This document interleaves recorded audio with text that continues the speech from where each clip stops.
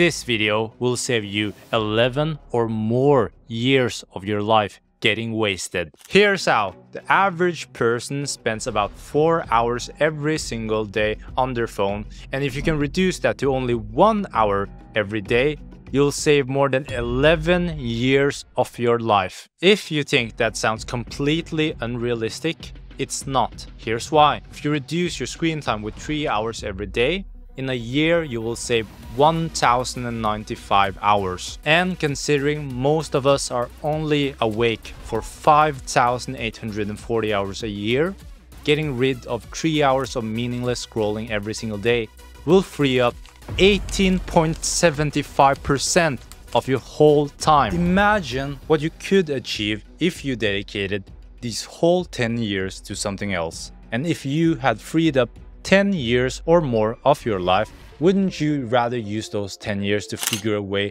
to be financially free, or allocate those 10 years to mastering a skill so that after 10 years you'll be world-class at it? Or would you rather use those 10 years scrolling on Instagram and TikTok? So to free up 10 plus years of our life, all we need to do is to reduce our screen time from 4 hours to only 1 hour.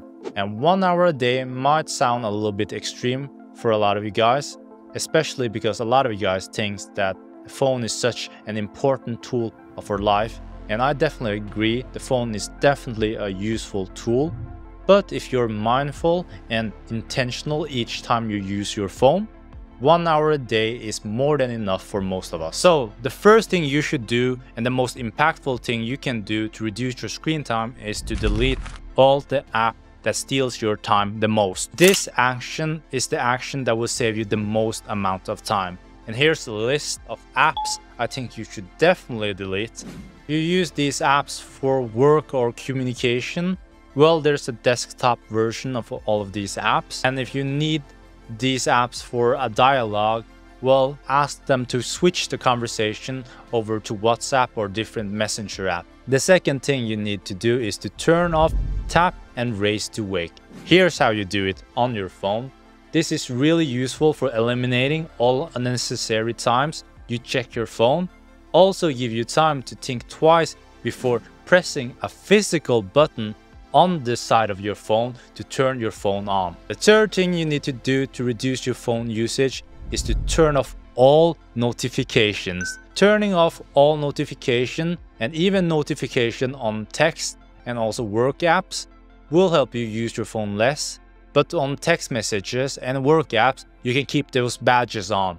It will let you know if it's necessary to open those apps or if it's just a waste of time. The next thing you need to do might be a little bit extreme, but damn is it effective, and that is to turn on grayscale color filter. Studies have been shown that colors and design makes us human psychologically curious. That's why certain apps have certain color waves and certain design, because they want to grab our attention. But by making everything gray and black, we'll make all the app way less interesting to use. Number 5 is to remove all apps from home page. This is great because it makes you less curious to check out other apps each time you use your phone for something meaningful. And don't worry, doing this won't delete all of your apps. You can still find it, but you have to search it up manually. And doing this will make you a lot more mindful each time you use your phone. The last step is a no-brainer, but it is to turn your phone on silent mode, turn off Wi-Fi and Bluetooth. Sound and vibration from notification can destroy your focus, and turning off Bluetooth is also important, especially if you have a smartwatch, so you avoid getting those notifications on your smartwatch. It's very important for you to remember that we use our phone to kill time. So if you use my tips now and free up a couple hours every day, remember to fill that time up doing something meaningful or something that have a positive impact on you. Because if you don't fill up that time, it's a huge possibility that you will go back to scrolling your phone to kill that time that you initially freed up. I hope you found this video useful. If you like this type of content, consider to subscribe or check out this video. Stay curious, keep thriving, and I see you guys on the next one. Peace!